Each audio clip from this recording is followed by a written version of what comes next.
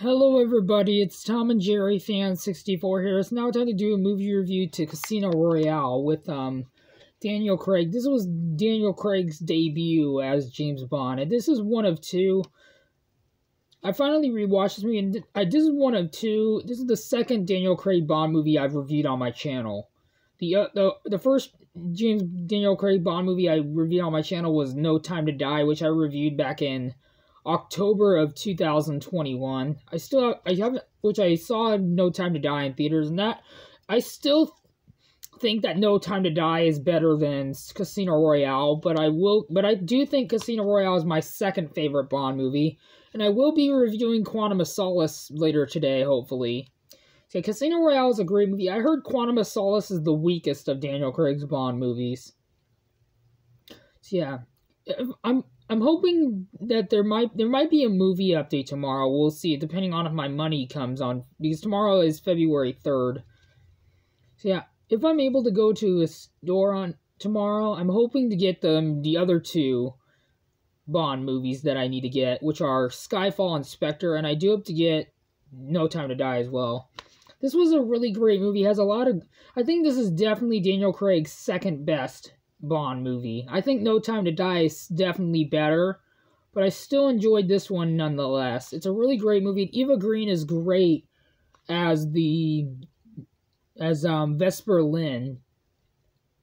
So yeah, Vesper Lynd was a great character. And Mads Mikkelsen, this is probably Mads Mikkelsen's best performance. I think this is probably the best villain role that Mads Mikkelsen ever played. And I can't wait for him to be the villain in the new Indiana Jones movie. He's going to be the villain in the new Indiana Jones movie. I'm excited to see him in another villainous role. Yeah, Mads Mikkelsen was great as the villain Le Chiffre. This is definitely on the more intense side. It's definitely the most intense Bond movie ever. Definitely one of the most intense. It has a lot of great action, and it's directed by Martin Campbell, who also directed GoldenEye, which I do have to watch later, hopefully tomorrow, we'll see. I know some of the Bond movies are on HBO Max right now, so I decided to watch Casino Royale on HBO Max. So yeah, this one is a really great movie. So yeah, I'm going to give Casino Royale a 10 out of 10 stars and an A-. So if you guys haven't seen this movie, I highly recommend it. Before I end this video, I'm going to show the DVD very quick. Here's disc 1 with the film and disc 2 with the bonus features. I do have Quantum of Solace on Blu-ray, so I will try to review Quantum of Solace today or tomorrow. So yeah, that is it for my review to Casino Royale, which I hope you guys enjoyed this video. If you're generous enough, please consider leaving a like on this video and subscribe, plus it really helps out.